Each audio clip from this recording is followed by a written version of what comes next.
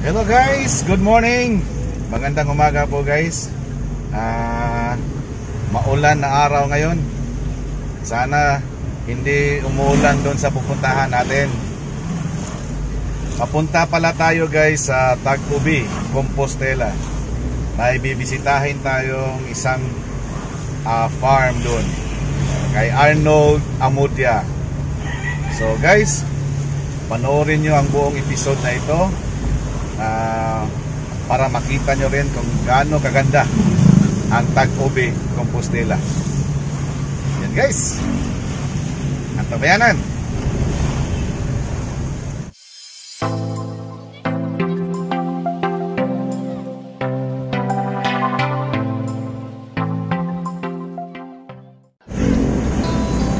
Yan guys, kita nyo ang kalsada guys. Basang-basa yung kalsada. Buti na lang hindi masyadong malakas ang ulan.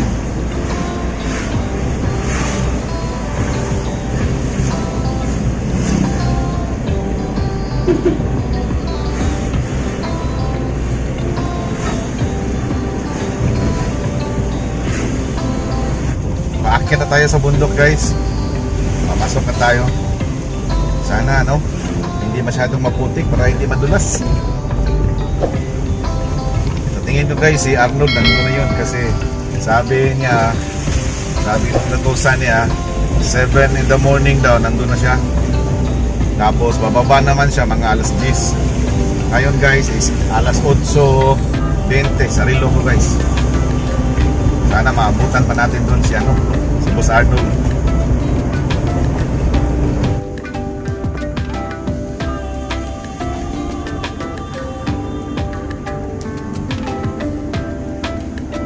Guys, bakit tayo na guys?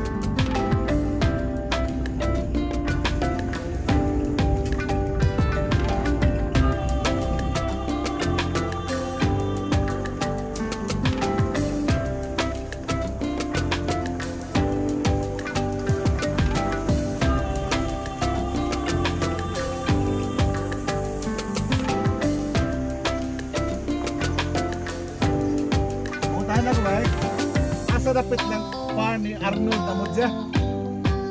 Opong Game Farm. Unahan? Nga, street lang ako na.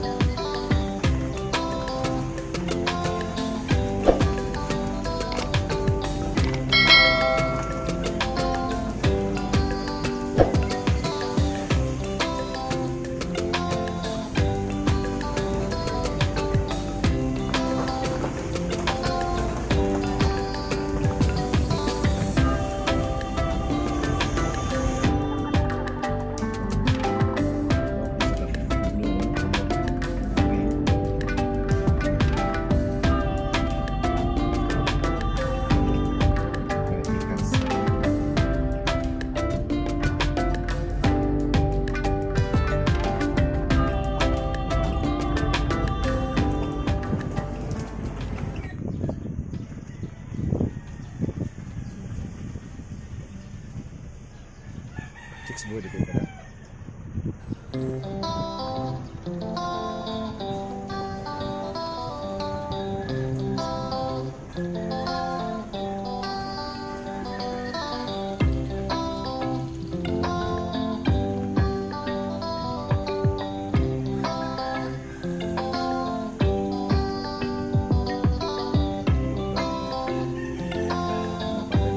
Guys, andito guys, nakarating na tayo dito sa sa farm ni Boss Arnold Amodia. Ganda dito guys sa Tag-ube. So makikita natin dito guys yung mga yung mga alaga niya guys. So tamang-tama rin andito si Boss Arnold. Mamaya kakausapin natin siya guys. Ikot-ikot muna tayo dito sa kanyang farm guys. By the way guys, ito pala si Arnold Amodia guys. Siya po ang may-ari ng Opong Game Farm. Ito palang guys, ang record pala sa mga manok dito ni Boss Arnold guys. Mamaya pag-usapan natin 'yan. Kung ilang taon siya na naging breeder of the year, may pagkakataon ba na na-champion siya sa mga derbies. Yan, so ang gagawin muna natin guys, before natin kausapin si Boss Arnold is ikot-ikot mo tayo dito sa farm niya sa Tag-ube. Ganda guys. Sigurado akong kayo, maiinggit kayo dito. Tingnan natin guys.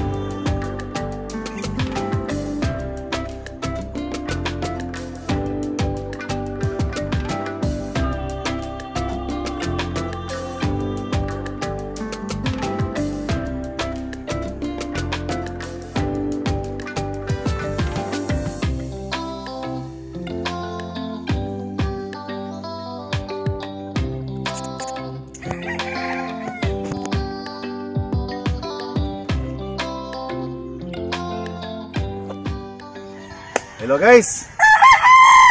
Ayun, nandito na yung palagi kong binabanggit sa mga vlogs natin guys. The man!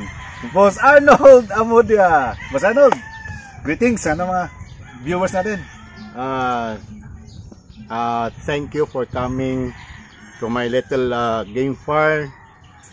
Salamat kay Boss Al for the time. And magandang umaga sa inyong lahat. Yan. Guys, talagang matagal ko nang gustong puntahan itong Tag-ube farm ni Boss Arnold.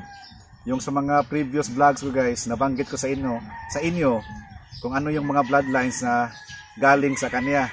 Na-acquired ko yun guys through friendship. Pero guys, ngayon dito sa farm ni Boss Arnold, tatanungin natin siya kung ano yung mga bloodlines na nandito at saka kung ano yung mga linyada na talagang siya ang original. Boss, yung mga manok dito, saan man natin nagkuha? Nag-abroad ka? Hindi naman. Lahat ng materials ko, locally acquired ko lang from big breeders also. Pero yung iba naman, through friendship, yung materials ko. Like for example, yung gray ko, tinawag ko na Royal Gray. Royal Gray. Oo. Actually, yung Royal Gray, ako na ang may gawa noon. Oo. Way back 2014. Oh. It was a cross of Julaw Gray, Batchoy Gray, and Milsims. Then it goes on and on, crossing from sweeters to another kind of grays also. Then putting it back to the other side, to the gray side of Julaw, to the like that. Then I was able to lock the genes of the grays, which I claim it my own.